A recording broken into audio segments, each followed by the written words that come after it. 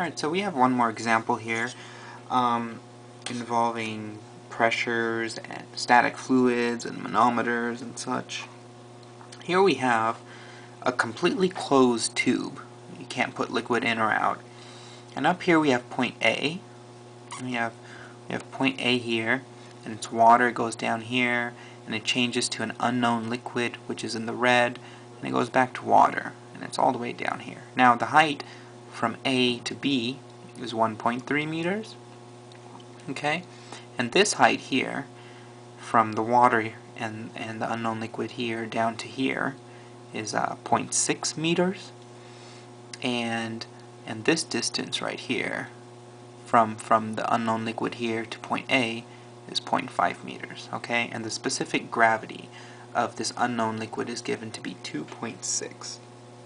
And what they want, and the question is asking for, what is the pressure of A minus the pressure of B? What's that equal to? What's this quantity equal to? And a couple things to note here. The specific weight of water is 9,800 Newton meter cubed.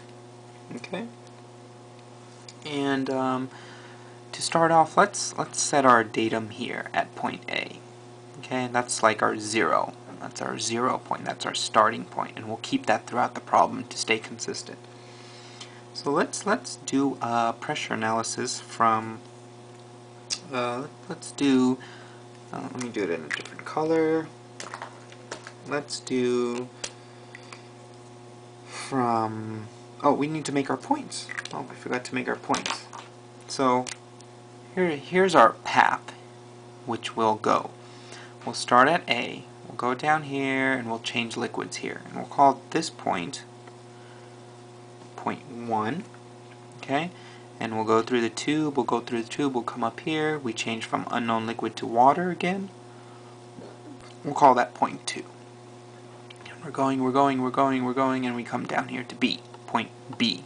Okay? So let's start at A, at our datum, at 0. Let's go down to point 1. So let's do an analysis from point A to point 1.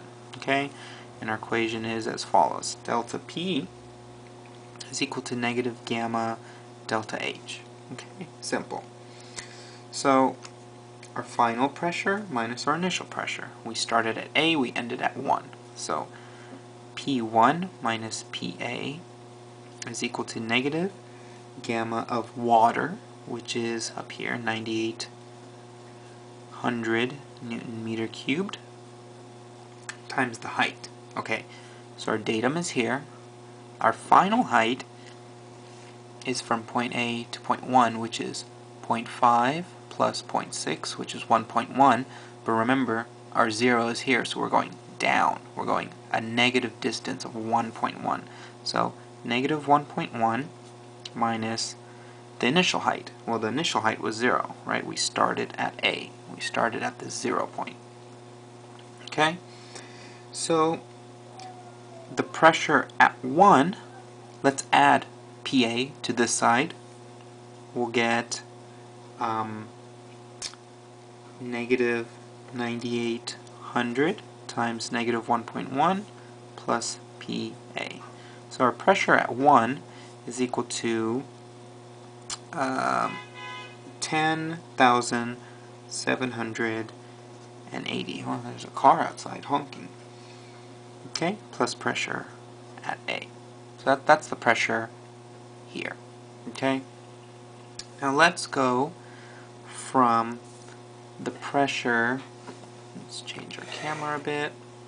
Let's go from the pressure at 1 to the pressure at 2. Let's do an analysis there. So our equation is delta P is equal to negative gamma delta H. So our change in pressure would be P2 minus P1 is equal to, right, from 1 to 2, we're traveling actually through the liquid now, the unknown liquid. So we'll say P2 minus P1 equals negative gamma U for specific weight of the unknown liquid. And that's equal to the change in height. Okay, So our change in height, starting from our, what was our initial, or what was our, or let's do height final minus height initial, right? That's the change in height.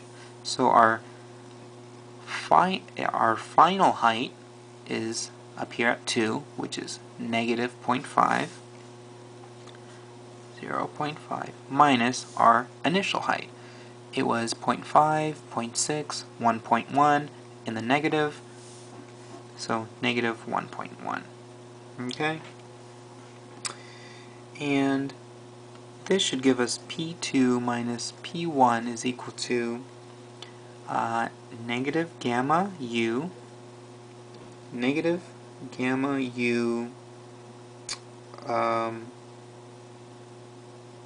times, well, we can say gamma of U, hold on. So we have pressure at 2 minus pressure at 1 is equal to, if I rewrote this twice, all this, bad me. And that's equal to negative 25,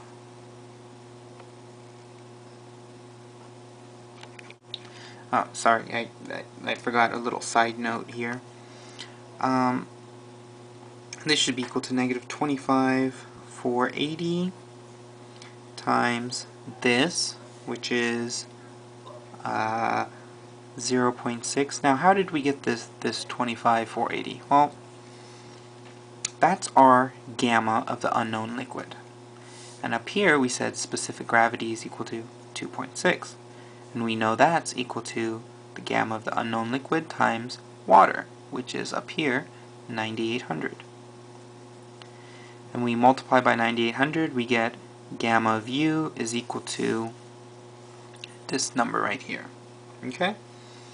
So that number right there times 0.6 negative, we get pressure at 2 is equal to negative 15,288 plus the pressure at 1. Okay?